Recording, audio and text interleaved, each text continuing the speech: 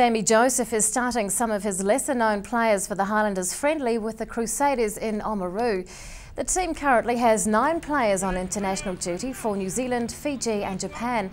As a result, Jospeh has named a number of replacement provincial players for tomorrow's game. He says the situation isn't unique to the Otago side, with several other teams facing similar line-up decisions.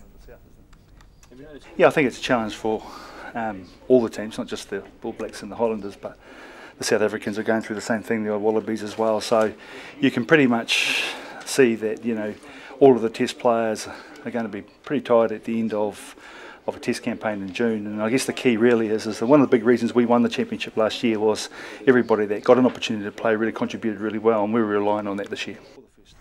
The friendly game will mark the Highlanders' debut for halfbacks Toma and Jamie Booth. Jospeh hopes the match will serve as a good build-up for the team ahead of games in both South Africa and Argentina.